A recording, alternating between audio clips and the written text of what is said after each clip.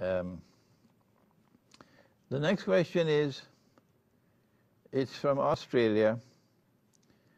Beside gold and silver, can we use Bitcoin? It's an online currency system, and it exists separately from the Zionist-controlled banking system. Australia,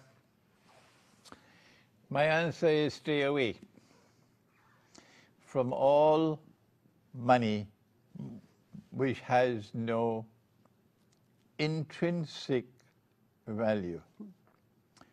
What is the meaning of intrinsic?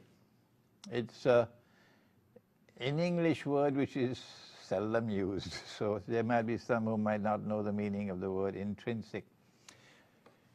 Stay away from all money in which the value of the money is not inside the money. No. If the value of the money is inside the money, then that is halal money, that is valid money. But if the value of the money is fictitious, it is not, once it is not inside the money, it's fictitious. It can be controlled by a basket of currencies and all kinds of stuff. It must be value which is inside the money, because whatever is outside the money can be manipulated. Yes, have you ever heard about insider trading? The value that is outside of the money can be changed, as constantly changing, constantly changing. The government of the United States of America changed the value of gold. In 1930, what? 30, was it 31? 33. In 1933, April 1933, the US government made it prohibited for anyone to keep gold in the United States. You got to give the gold to the Federal Reserve Bank. And if you did not do it by the 1st of March, you could go to jail. 10 years in jail. That's a long time. Is it 10 years? Let me see.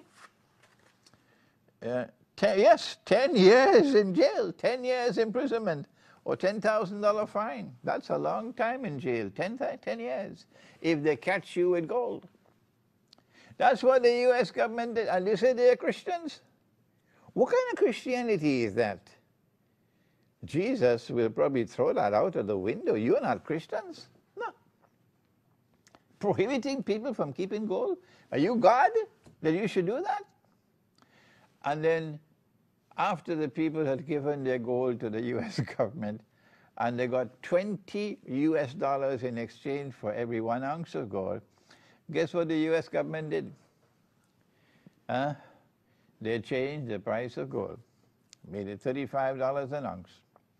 So the people lost 40% of their wealth. The US government stole like a thief. We should cut off your hand for that. Stole 40% of the wealth of the people by simply changing the value of the paper money. But I have another question to ask today. Why did the US government ask that the money be given to the Federal Reserve?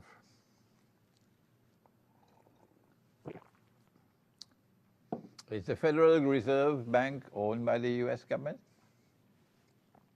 Huh? Is that a relevant question? No. The Federal Reserve Bank is not owned by the US government. The Federal Reserve Bank is a privately owned bank. Yes. A privately owned bank controlled by the Rothschild family, a Jewish banking family. That's right. I'm not anti-Semitic. I have respect for Judaism, you know. Come with that rubbish. Why did the US government demand that all the people of the United States must make the Federal Reserve Bank of the United States owned privately to get 40% of the wealth of the people?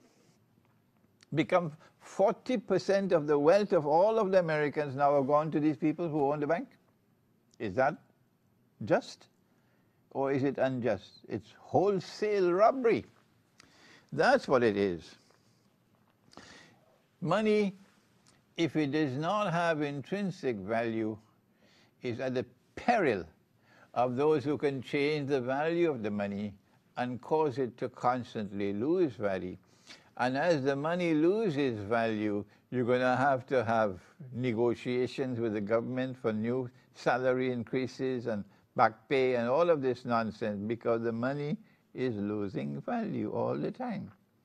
And as the money loses value, there is a massive transfer of wealth from the unsuspecting innocent masses to a predatory global elite, but based most of all in the United States of America, in Britain, in France, in Germany, in the hard currency part of the world. They are ripping off the rest of mankind. Africa today is miserably poor thanks to them. So no, I would not suggest bitcoins, because bitcoins do not have intrinsic value.